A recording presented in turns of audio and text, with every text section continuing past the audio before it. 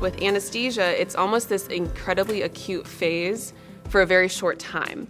You're literally taking this patient's life into your hands.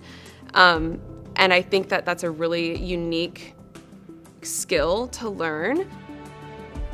My name is Kathleen Peters. I'm in the College of Health Sciences in the Nurse Anesthesia program.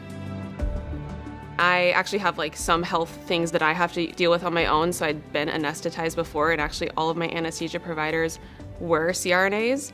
Just kind of thought that was a wonderful career opportunity. I'd heard really good things about it. This program has been wonderful. The lab that we have, from what I've understood, is close to no other.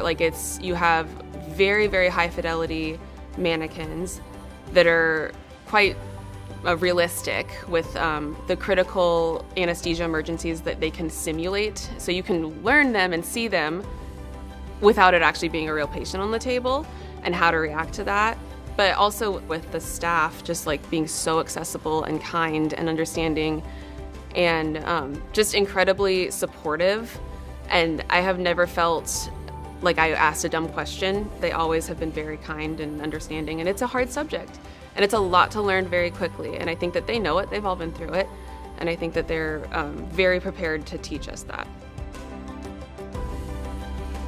Grad school it's hard to get in, so it's once you're here, you've made it. You've got to get through it, but it's okay, I'm in a new spot, this is a beautiful city, this is gonna get me to my next goals of my next career, and I just think, there's definitely the grind, but it's just, I feel blessed to be where I am, I really don't know if I could see myself anywhere else.